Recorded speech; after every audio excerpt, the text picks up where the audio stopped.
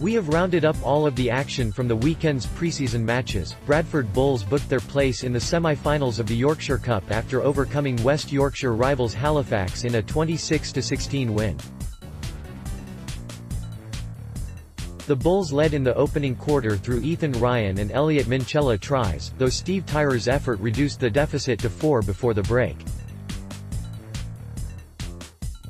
Bradford came on strongly in the second period, adding to their lead via a George Flanagan brace of tries and a Ross Oakes try. Halifax salvaged some pride though, with a couple of tries from Jacob Fairbank and Chester Butler, though Bradford had done enough. Halifax were the early pace-setters and after 5 minutes registered the first major chance with Steve Tyrer being narrowly held up by Rhys Evans in the left corner. Bradford managed to snuff out the early pressure and broke the deadlock through a vintage acrobatic Ethan Ryan effort after Will Sharp failed to cut out Alex Stevenson's decisive pass. Key's conversion fell short. Halifax were a man down when, minutes after coming off the bench, Ben Kavanagh was sin-binned for a late challenge on Jordan Lilly and Fax were made to pay a set later. A swift pass from Keys put Elliot Minchella over. Keys converted for a 10-0 lead for the hosts. Both sides were down to 12 men when Lilly saw a yellow card for swinging arm as a feisty West Yorkshire derby unfolded as Oddsall. Having been under the cosh for most of the first half, Halifax struck against the run of play in the final seconds.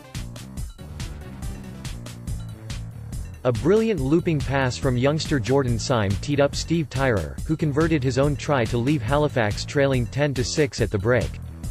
Fax maintained their late half form early in the second and the returning Ben Kavanagh almost made amends for his earlier ill discipline when he charged towards the line, though he was ruled to have been held up. Bradford made them pay moments later, with George Flanagan forcing his way over under the posts before another Keys goal reaffirmed the 10-point margin. Things went from bad to worse for Fax after Ed Barber was shown sin-binned for blocking Jordan Lilly's attempt to run onto his own kick. A dozen minutes after his last score, a brilliant solo effort from Flanagan saw him twist his way over the whitewash for a second try, with Lilly landing the conversion. The Bulls were in the ascendancy by now and their next try was their easiest to come by. Ross Oakes strolled over in the left corner on the overlap, capitalizing on some poor Fax defending. Lilly hit the post from the kick. Bradford's 20-point lead proved insurmountable. Despite the score line, Halifax remained live challengers and salvaged some pride with a couple of late score. Jacob Fairbank drove under the posts, before Tyrer again converted. The lead was further cut to just 10 points when Lilly's kick was superbly closed on by Chester Butler, who raced 70 meters to the corner. This time, Tyrer missed his conversion. Ultimately, it was too little too late though for Halifax.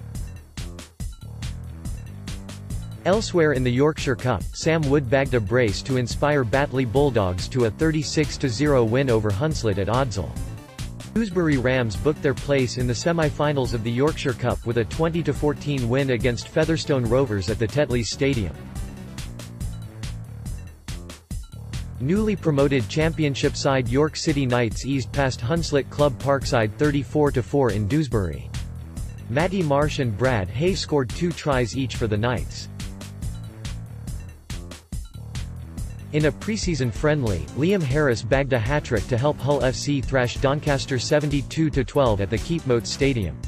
Preseason results: Bradford Bulls 26-16, Halifax Dewsbury Rams 20-14, Featherstone Rovers York City Knights 34-4, Hunslet Club Parkside Batley Bulldogs 36-0, Hunslet Doncaster 12-72, Hull FC.